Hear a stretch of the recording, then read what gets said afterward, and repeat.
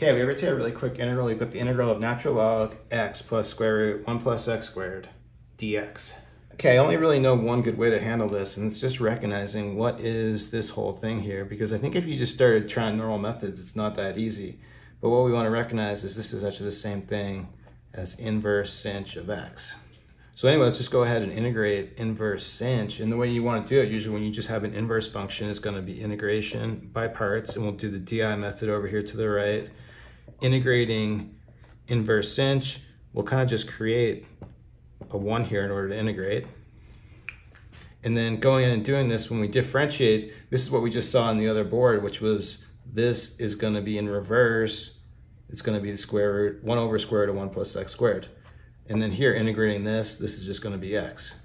So we have part of our solution right there on the diagonal, right? So we have x inverse sinh of x minus this thing, which is going to be the integral of x over square root 1 plus x squared dx.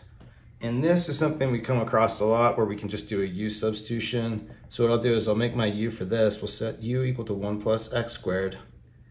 du is going to be just 2x dx. We have this x here. If I multiply in 2, then our numerator is exactly this. I don't want to change it, so I'll multiply a half in front.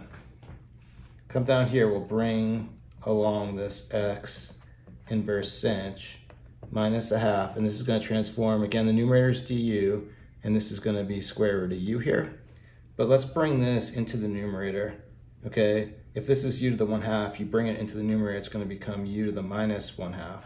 So go ahead and integrate this. You're going to add a plus 1 here. You're going to end up with u 1/2. Take the reciprocal, bring a 2 out front. Back substitute in order to finish it off. Now when we do this 2 times a half, that's going to cancel. And so putting this together for my final solution, we have x inverse sinh of x minus, we'll write this as a square root of this, 1 plus x squared, add a plus c, and that's it. Okay, so there you have it. Interesting integral with one simple trick. Thanks everyone for watching. Have a good day.